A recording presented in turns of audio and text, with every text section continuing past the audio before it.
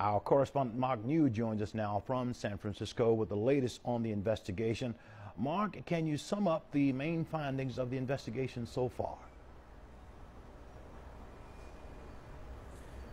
The latest is that the NTSB will be, or should have actually interviewed the 4 pilots by now. That was according to the latest timetable they posted about 24 hours ago, but we're still waiting for them to make details of that available. This is an intensive and thorough effort. There have been some passenger witness reports that say one of the chutes, the rescue chutes, may have opened up inside the plane, causing more chaos to an already difficult situation.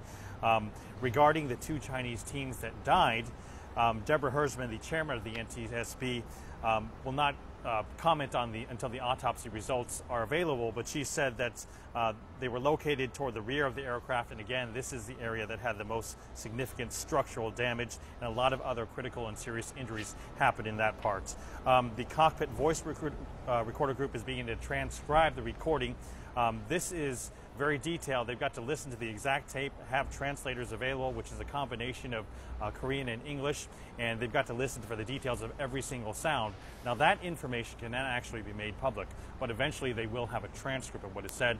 The reason is that is protected by law, as opposed to what we might hear audio from the air traffic controller. That could be released, but that's up to the Federal Aviation Administration.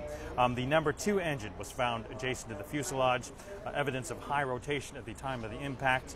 Examinations of the engine indicate that they were both making power at the time of the impact, and also she said that there were comparisons before to the Heathrow-London accidents, where the 777 also had an accident, the previous accident, but she said that's a completely different situation because they had severe weather conditions in that case. Back to you in the studio.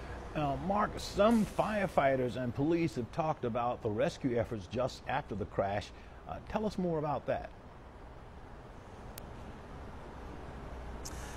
The first thing they talked about were the possibility of the teen being hit by one of their fire rigs, and they said actually that was brought up early on in the rescue operation by one of the people at the site, one of their team members, saying that that was a possibility, but they're investigating that further. They don't have any information until the autopsy is done. The NTSB also said that the surveillance cameras at the airport site could not confirm that happening yet, so they're still waiting on the details. They really had some harrowing tales of going onto the plane, having to run up the rescue chutes. That was their only way in.